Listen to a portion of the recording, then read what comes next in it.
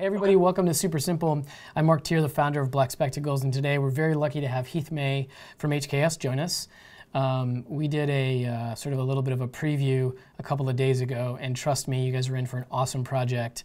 Some of the things these guys are doing are really at the bleeding edge of what's possible in architecture, so this is going to be a really awesome one.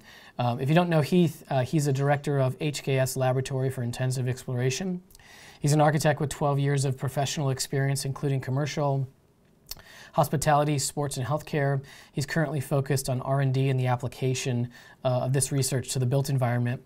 He has an avid interest in passive solar design, which encourages current line of research initiative into the potential for using software for dynamic solar design. In addition to R&D, Heath leads a design team responsible for projects including Future GSA, which is a net zero renovation solution that earned the 2012 WAN Commercial Building of the Year Award. And he worked as a senior designer on sustainable urban living, which was a winner of the 2010 Chicago Athenaeum Green Good Design Award. In April of 2013, he was named a recipient of the Building Design and Construction's 40 Under 40. Way to go, Heath. And he currently serves on the advisory board of the PACCAR Technology Institute at the University of North Texas and holds a position on the executive committee of the HKS Global Design Council. So that's a little bit about Heath. Before we get started, if you'd like to register for our next episode of Super Simple, you can go to blackspectacles.com/podcast to register to attend. And today, you guys know that we have design software tutorials taught by world-class architects like Heath on blackspectacles.com. So make sure you stick around until the end of the episode because we have a special Black Spectacles promo code to share. So stay tuned to hear about that at the end. And then today we'll be taking questions using the GoToWebinar question box, as well as on Twitter using the Super Simple podcast hashtag. So to get started, again, thank you, Heath, for sharing your work with us. Can you tell us a little bit about the LA Rams project? Thanks, Mark. Yeah, so what we have here, we have a 70,000 seats NFL stadium.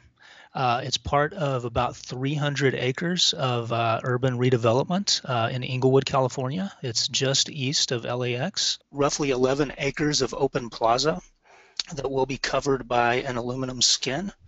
And a 6,000 seat performing arts venue also underneath that aluminum skin. So the premise of the project, really large redevelopment just east of LAX airport in LA. You know, the thing I want to mention first is that this is very much a work in progress, and as you can imagine, with a project of this scope and complexity, it's a very highly orchestrated team. And so, I want to particularly thank Walter P. Moore Engineers, Zahner Metals, and Studio NYL as being really key players and part of the process with our sports and entertainment studio, along with Line here at the office. So this is it, right? That is it. So here we have just an aerial kind of to get your bearings a bit. So the roof that you see here is covering not only the NFL stadium itself, but that 6,000 square foot performance venue and a really large area of public plaza. And it's important to understand that this is an open air stadium, so while we have some protection from the elements, it's not going to be enclosed and air conditioned in the traditional sense. Okay. So go to the next slide here. Before we get into exactly what we're doing, I thought it would be helpful to understand kind of why and how we approach this project. And we use technology early in the process to really kind of understand the climate of the location, and we dig really deep into this. And so this is kind of a page from what we call a design brief that we created really early on in the project to start to understand what the climate was like, not just generically in Southern California, but specifically in this site. So we'll go to the next page. Okay. And here we can see the outline of the available acreage that we're looking at here, and you can see LAX kind of in the lower left of this page.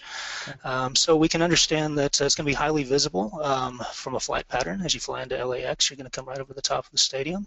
That was a constraint and a criteria that we had to think about, not only keeping the stadium low enough for the flight patterns, but also thinking about during the construction and the erection process how we make sure to keep the cranes and the other equipment within the FAA guidelines. Okay. So early on, what we like to do is look very specifically at a few things, and those things or include the dry bulb temperature, relative humidity, the wind, and the solar radiation. And by understanding these things, and not only how they work or operate in isolation, but more importantly how they operate together within a system, we can start to really kind of take advantage of this Southern California climate, and we can use strategies developed to allow us to use kind of the natural temperature swings, the natural humidity swings, and the breezes to make this a very comfortable place for people without having to use a lot of HVAC. Okay. Okay, so kind of walking through this a bit, one thing that was important as we started to analyze the site is understanding that this particular location was really right on the boundary between two different climate zones. And we'll kind of understand why this is important as we move through these slides. So we go to the next one.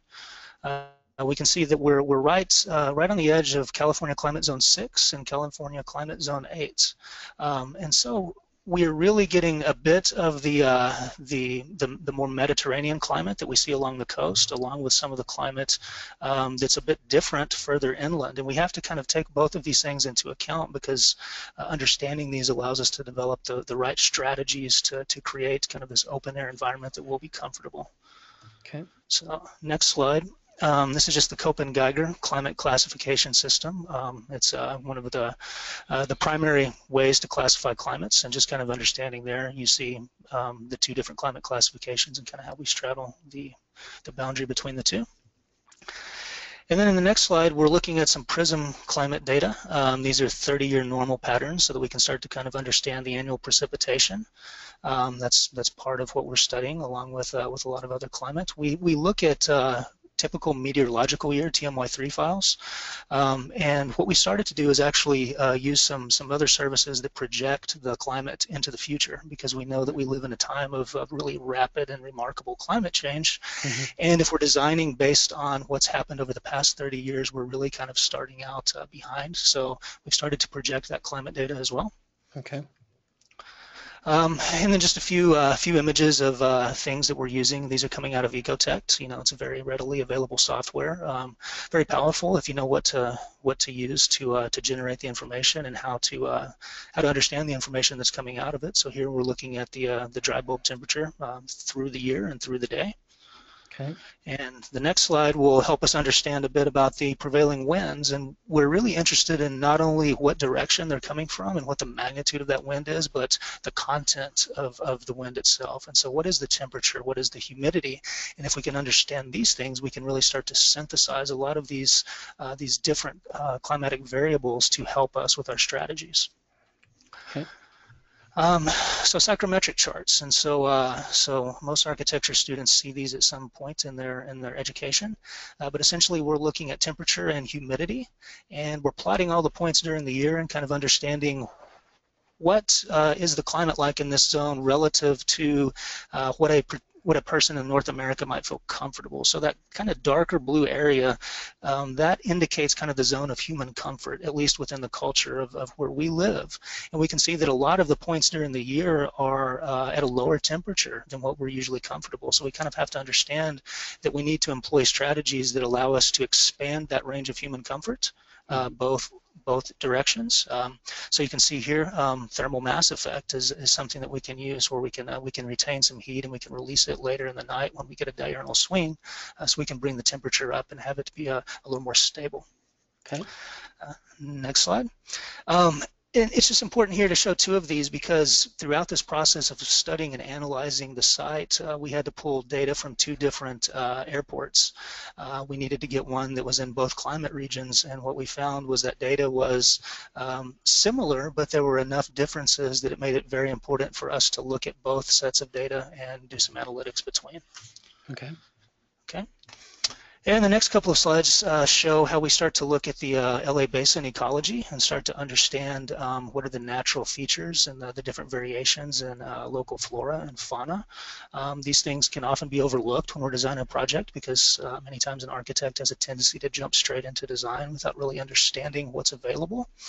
If we go to the next slide, we can start to see where our project sits, that little yellow indicator in the lower right, and then we can look at some of the different environmental regions that are kind of around and surrounding LA, and we can understand that there's the chaparral region that's really quite intense in terms of the wildlife, both with plants and animals. And in the next slide, something that we've started to do is we really try to take an inventory of all the native plant species. And what this allows us to do is kind of understand going in what would be appropriate to use here and how can we use this for things, something other than just thinking about it as a static landscape, but we can kind of take advantage of the evapotranspiration these different plants and understand how if we can drag a breeze across a certain species that might help to cool the air or provide a different humidity level.